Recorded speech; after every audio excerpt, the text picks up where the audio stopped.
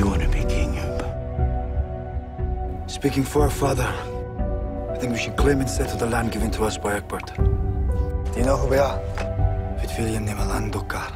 You are the son of Ragnar Lothbrok, just like us. We have defeated the Saxons. Let's make good our claim to the land. Doesn't somebody have to be responsible for the care of our people? Now the time has come. It is what our father wanted.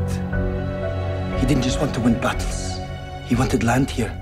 He wanted to make settlements so our people could live and they could work. I think that of all his sons, you are the closest to him. So it is done. Here is a real treasure. So we'll make peace. I have no interest in peace. Who's the cripple? Poor Ivar. His name is Ivar. And he's my brother. You were once my legs. Look at you! You are no longer my brother. Ivar! But not anymore. Ubbe, you will lead our army. I do not want to have to kill you against my two brothers. Who could ever mention such a thing?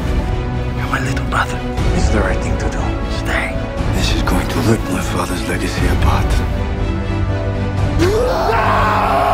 Our father would have hated you. You're slandering and splitting his family.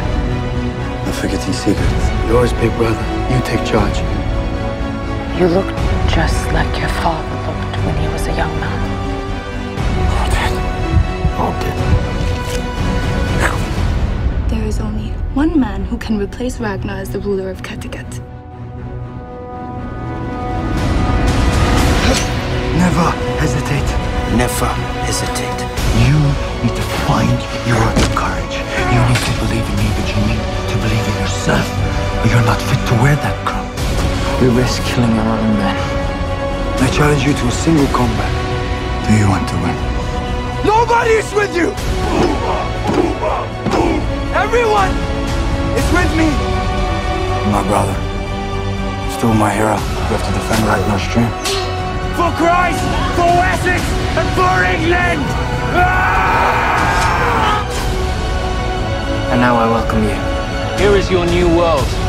The world that Ragnar Lothbrok promised you, as allies and as friends. Ubbe has won. And his son Ubbe has delivered to you. The son of Ragnar has won. Ragnar, do you see this? This is our dream.